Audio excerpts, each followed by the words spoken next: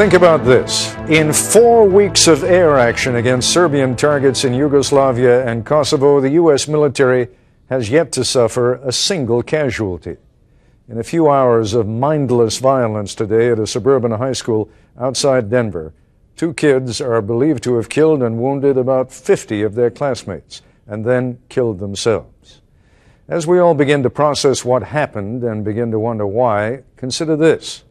According to one of the students from Columbine High School, who'll be joining us in a few minutes, the shooters may have belonged to a group that was known as the Trenchcoat Mafia.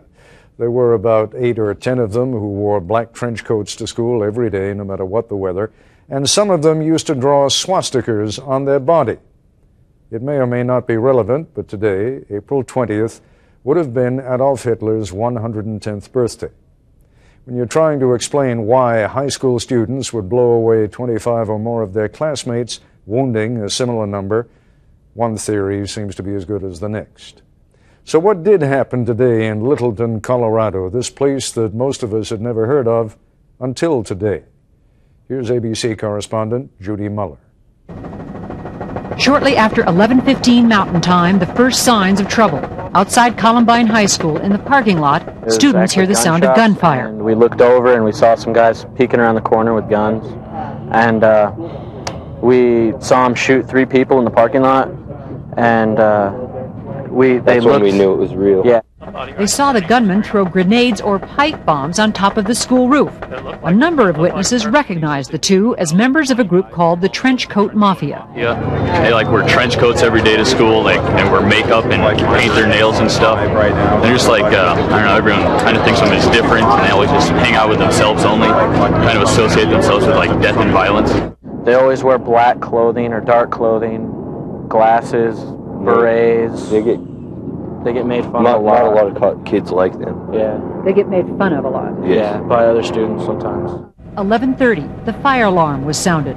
School teacher Paula Reed hustled her students out. As I got outside the building, right outside the building, teachers and administrators were yelling to the kids, get them out of here, get them out of here, get them all the way to the park. At first, she said, there was no panic. Kids started to run out of the gymnasium saying there's people in there with guns. But the general reaction from most of the people around me was, yeah, right, because there are no guns to speak of at Columbine. At least that's our perception of things. But many students were trapped inside the building. For the next hour and a half, the 2 gunmen made their lives hell as they roamed the hallways, classrooms, and cafeteria, firing in every direction. I heard people pray for their husbands, their children, you name it. And at that point, these guys would kill them just to kill. Senior Nick Foss witnessed the horror before he managed to escape. I've never seen so many dead people in my life, and some of my friends did. I've never seen someone's face shot off in front of me. It's just not cool, not pretty. I can't get out of my head. Some of the worst carnage was in the library. There was a guy at a table right next to me and her, and they just shot him, and then walked away, and then he was just sitting there in a pool of blood. We all got under the desk, and then they just started coming in the library and opening fire and shooting out bombs. By noon, police SWAT teams had surrounded the building. They pulled students out whenever and however they could. One student who'd been wounded was pulled through a second-floor window. At a time when students would normally be finishing their lunch and returning to class, they were still fleeing, many taking refuge in nearby houses.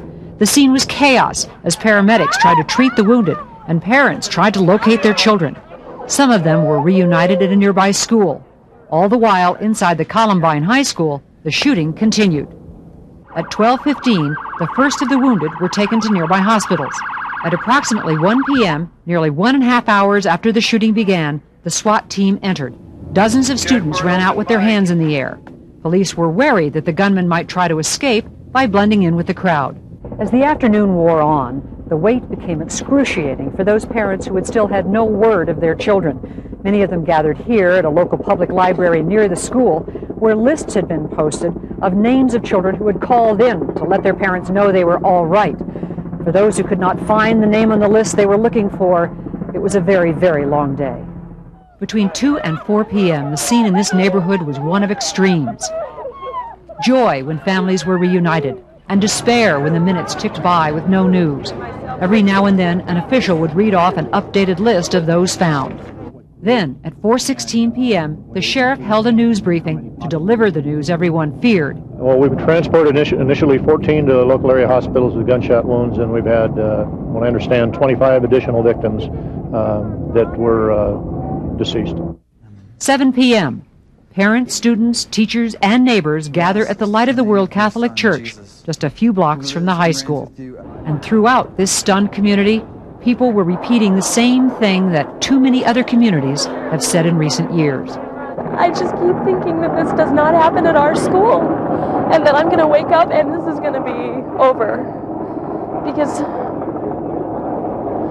God, not at Columbine, you know? It happens in some other school somewhere else. It doesn't happen here. Now that it has happened here, the gruesome but all too familiar denouement begins. The search for a motivation, the calls for tighter gun control, the counseling sessions at school, and the endless, endless grief. In Denver, I'm Judy Muller for Nightline.